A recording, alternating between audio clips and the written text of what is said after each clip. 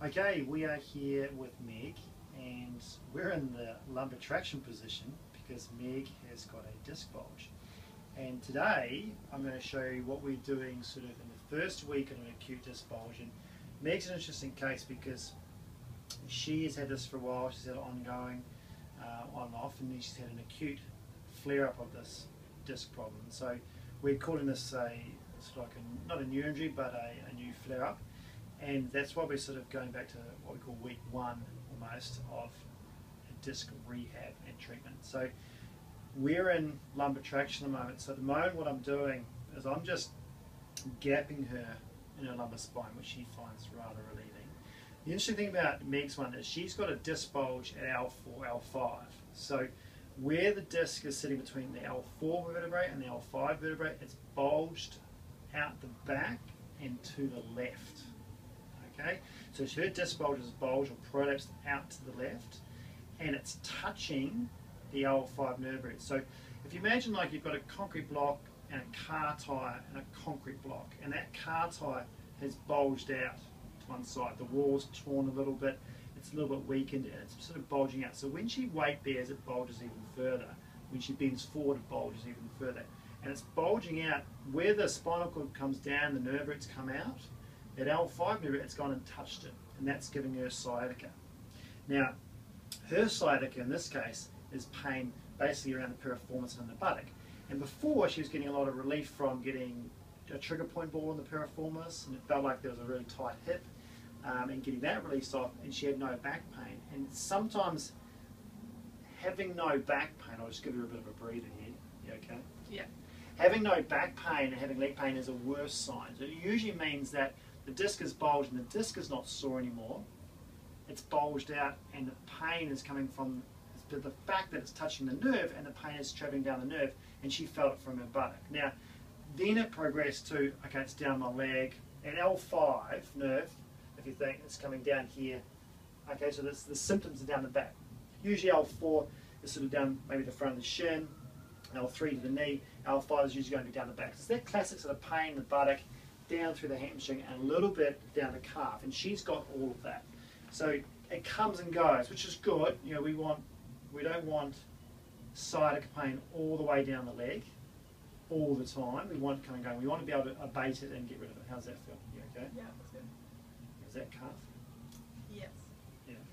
So she's getting sort of calf symptoms. Now, we're doing some traction to try and alleviate the pressure away from the nerve. Now, the disc is still going to be touching the nerve, but inside the disc, okay, the pressure's banked up. You imagine like if it's flat and if it's bulged out to one side, there's a lot of fluid moved into that sort of back quadrant, and we need to try and gap it to try and alleviate some of that pressure that's sitting in the back of the bulge that's touching the nerve. And this will hopefully give it a little bit of mobilisation through the nerve and get it moving. It's one of the things we use to relieve symptoms. Now, Meg at home can use this. She can put a big power band on here and strap it around to like a table or something that's not going to move, and she can creep backwards and give herself some traction. So it's a very good thing to do at home to try and alleviate the pain. It's not going to completely fix the disc problem, it's just alleviate it, so then she can do other exercises which correct it, which I'm going to show you in a minute.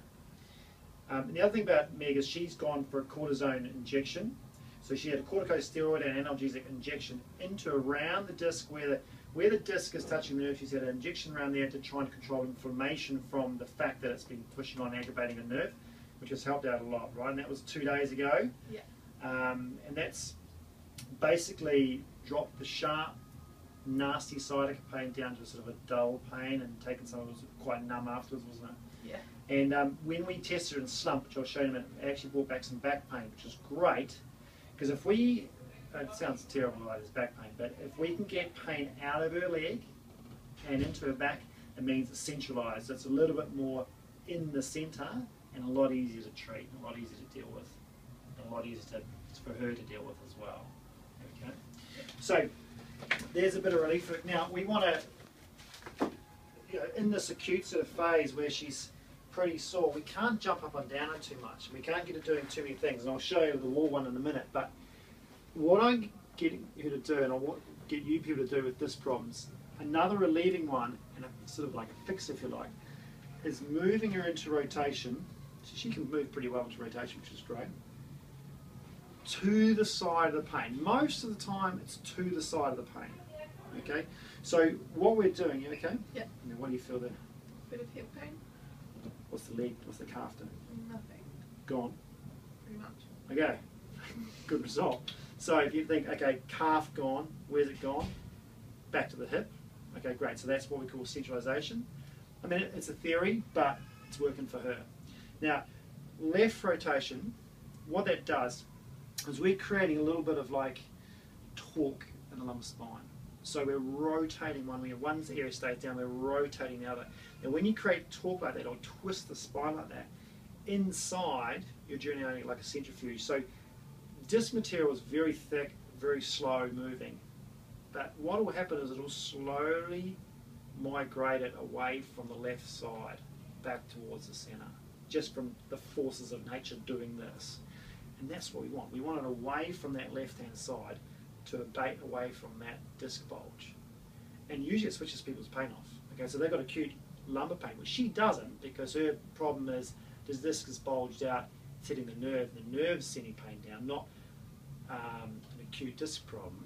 So like some people come in here and they've got an acute disc pain and the pain is just in the back because they've just bulged the disc or they've just torn the disc wall, and that's what hurts so much, that's what's inflamed, it's not touching the nerve. Whereas hers, she did that a long time ago, and now hers is now touching the nerve, so the disc is less sore and healed up, so she doesn't get pain from that. We're trying to use this to try and move disc material away so it pulls off some of the pressure on that nerve and give her some relief, let those muscles calm down so she can get better. Okay with that? So I do about 1 to 2 minutes of that, and she can do that at home, rotating over to that same side. Now, let's have a look at her straight leg raise. This is really interesting. So a straight leg raise test is to see how much nerve entrapment she's got. So her pain is down the left-hand side. If you look at her right leg, and sometimes you can get pain on the left from the right. Let's have a look. Tell me what you feel this week. That's fine. You still okay? Yeah. Still okay? Yeah. Still okay? Yeah. So she's got 90 degrees. She's a bit tight because, hey, her back's sore, right? Well, she's got a disc problem. Normal females should get above 90 degrees. Males should get to 90 degrees. So we'll call that normal for her. You watch your left side. Tell me when this comes on. Yeah. Okay, so she's sitting about 30 degrees. And where's that fit? Where do you feel that? Hip. That's the hip pain? Yeah. If I take you further, Meg, what happens? That's more. Anything else? It's just deeper hip pain. Okay, good. So no calf, which is great, which is what I want. Yeah. And she's really fighting me there. It's almost like I'm trying to, I liken it to trying to take if you're gardening and you're hosing, and the hose is coming around the side of the building and it's got stuck. That's what it feels like. It's you're tugging it and it just won't come. So what we've got to try and do is try and free that up by doing some flossing. So we're actually flossing the nerve. This is a great neural mobilisation. And what we're going to try and do is drag that nerve through her tissues. I'll look at where she doesn't want me to go any further.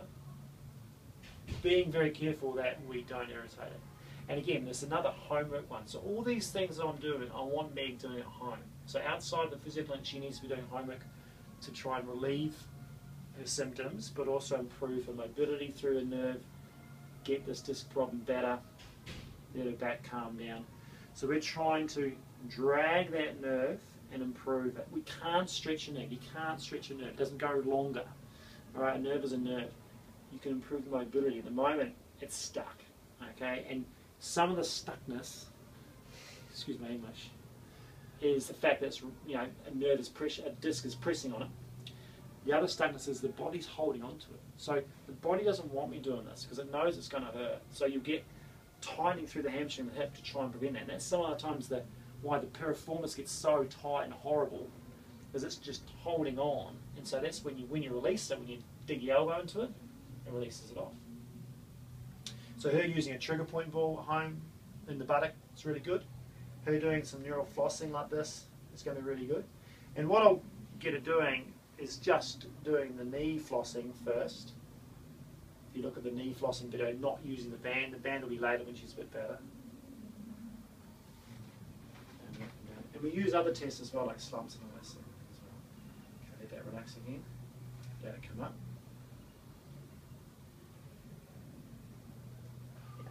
Hey, got a few 5 degrees there. Where's that? Hip.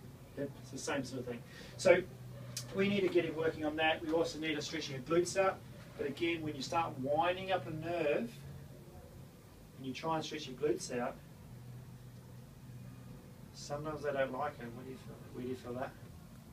Hip and back a little bit. Okay, it's a bit of back pain, which is, she doesn't like it, but I'd rather have back pain than hip pain. Any calf? No. So the calf's gone away. Now, we had calf pain before, so maybe that's eased up a bit, which is great.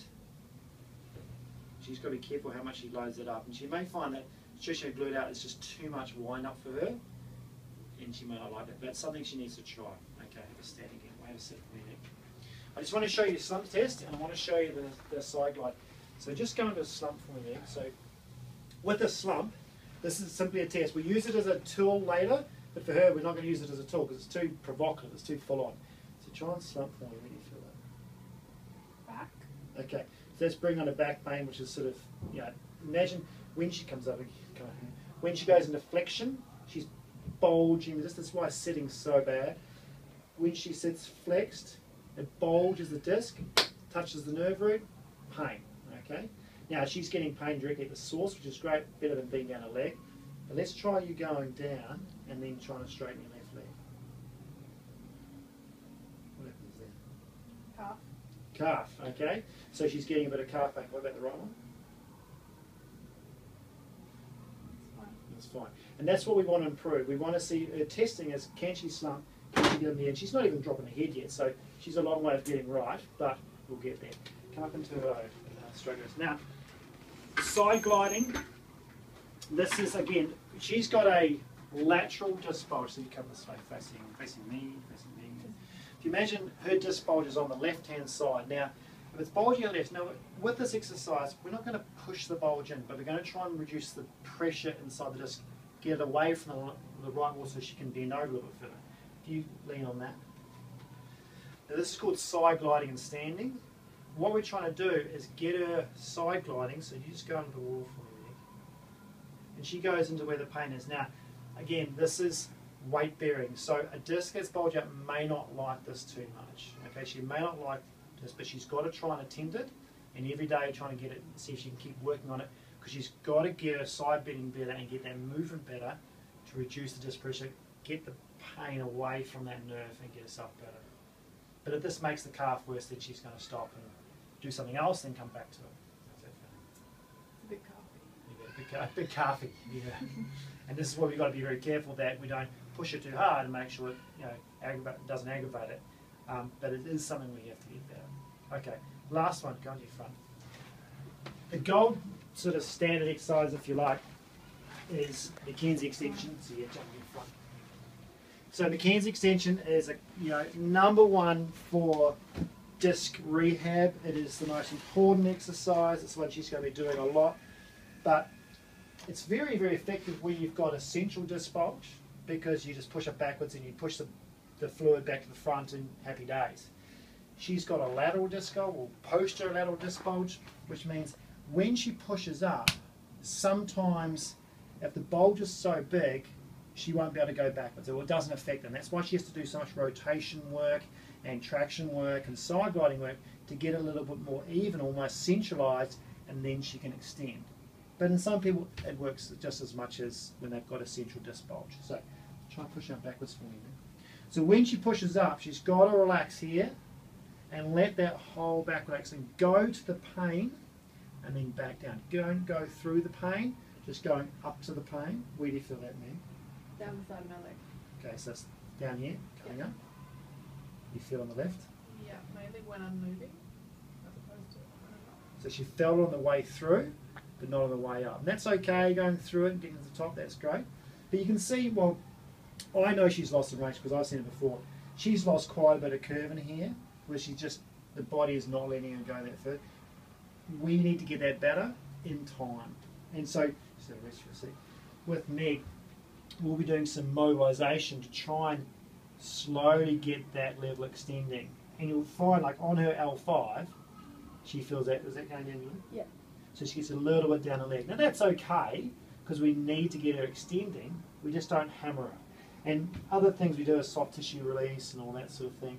But trying to get her slowly extending of the joint, which when I do this, again, I'm mechanically, what we could do doing a PA, we're mechanically trying to reduce pressure inside the disc and get her lumbar segments extending so she can keep her pain at bay. So little homework things for this is, you can't sit for too long, you've got to break up your sitting. Again, some people can't stand for too long either. Walking is a lot better than sitting on a bike at this stage because they'll usually be in a bit of flexion. Cross trainers are probably a better option than walking because it's less impact as long as you stay out nice and upright. And definitely no running. So she'll be doing all these exercises, trying to get a little bit of exercise in. Just that mobility and that movement will help her a lot, just in general. And then she needs to be doing some very low level core rehab as well. So she'll be doing some TA activation, some multifidus work, and starting off in a very low level core rehab like Pilates rehab. If you need to look at those exercises, check out our other YouTubes on those ones because they're really good. So hopefully that's given you a bit of insight into disc problem and what you need to do week 1. And we'll see you at week 2.